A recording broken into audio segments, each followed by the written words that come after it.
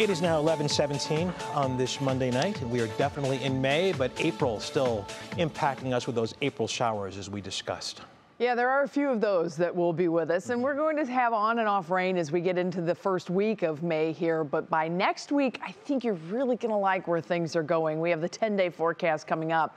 Before tomorrow, rain toward midday will be moving in. I think we will have a dry day at the very start, but then we'll see the rain showers catching up to us. We have scattered rain and storms in the afternoon and the evening forecast. Some of those storms could get a little strong. So let's set the table for you here. We've got a big storm system that is sweeping through the Plains States.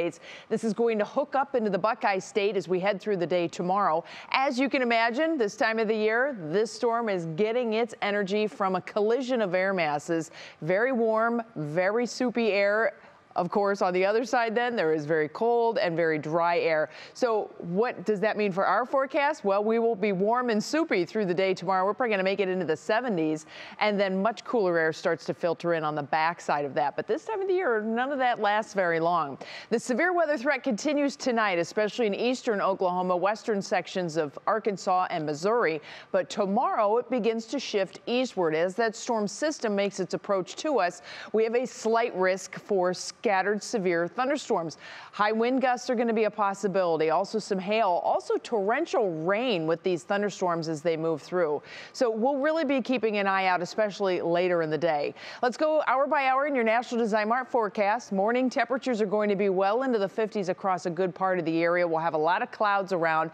It will be a little muggy, and a southeasterly breeze will be with us. That will help to propel the temperatures into the upper 60s, if not the low 70s, by the time our first round of rain arrives. Now, this has been very persistent in the forecast that we'll have midday rain and thunderstorms moving through.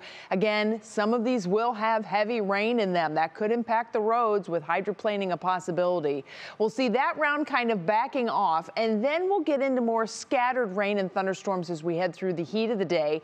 Notice here, 4 o'clock in the afternoon, not everyone has rain. We may even get some murky sunshine, but the temperatures are going to be in the low and possibly mid 70s. That adds fuel to the fire. So as these thunderstorms begin to work through, they do have some juice to work with. And we are looking at on-off rain chances and thunderstorms through the entirety of the evening. Then once we get into the overnight, that rotates out. As the storm system departs, we'll have a northwesterly breeze. It will be notably cooler as we head through the day on Wednesday. Pretty big change coming in. Here's your Union Home Mortgage forecast. Note that drop. We go from the 70s tomorrow with early rain clearing on Wednesday, but we don't make it out of the 50s.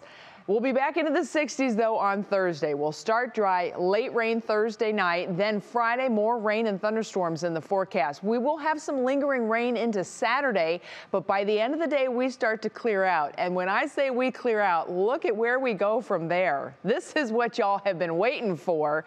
Mother's Day looks fantastic. And then next week, we are looking mid and upper 70s, if not the possibility of 80 degrees.